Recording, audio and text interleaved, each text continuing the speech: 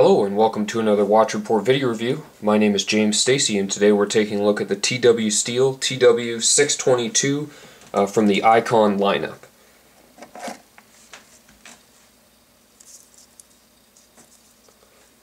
So what we get with the TW622 is the Miyota 2415 quartz movement. It's 45 millimeters across, 15 millimeters tall. It has a mineral crystal. It's water resistant to 50 meters because this is not a screw down crown.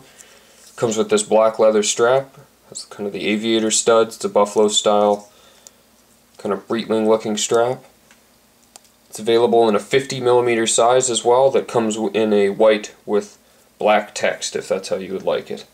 This sells directly from TW Steel or any authorized retailer for about $225 US.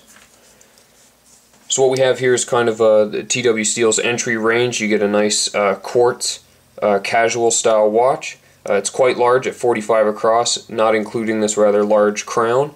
But this is more or less the design aesthetic of the standard TW Steel. The oversized numerals, a very small bezel, so you get mostly dial.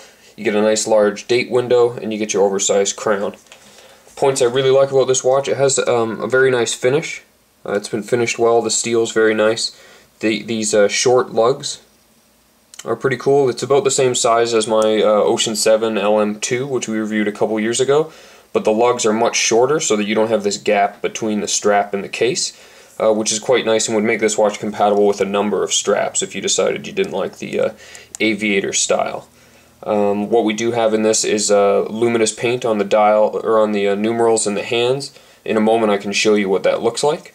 We would have liked to have seen a sapphire crystal on this, although it's cost prohibitive, so we understand that TW Steel did that to save some cost. Around back we find kind of a standard screw-on case back with some information about the watch. The quartz movement's simple enough to use. It's a two-pull system, so you have first pull is date, second is time.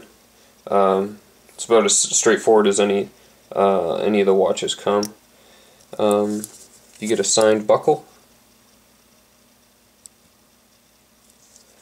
And now what we'll do is we're going to charge the watch for 30 seconds under a 25 watt halogen, and I'll show you the lume of the paint. Okay, so here we are after 30 seconds under the halogen. We'll shut off the lights here. And here you'll see with just a faint light in the room to give you some case detail, this is the kind of glow that you can expect from the TW Steel. It's not bright like a Seiko, and it doesn't last more than about an hour to maybe 2 hours. I found it did okay through a movie, but really didn't last the night like some Seikos can, where you'll wake up at 3 or 4 in the morning and it's still glowing brightly. What we'll do now is just take a look at a wrist shot.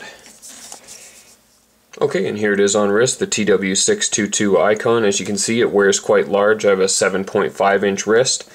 It has the lugs do keep it fairly close to the wrist, although the case back is not perfectly flat.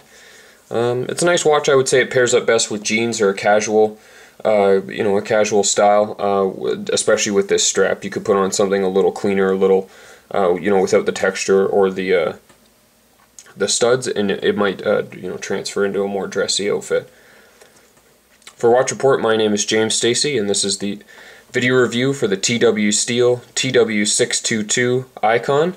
And you can find it direct through TW Steel or from any of their retailers for $225. Thanks very much for watching.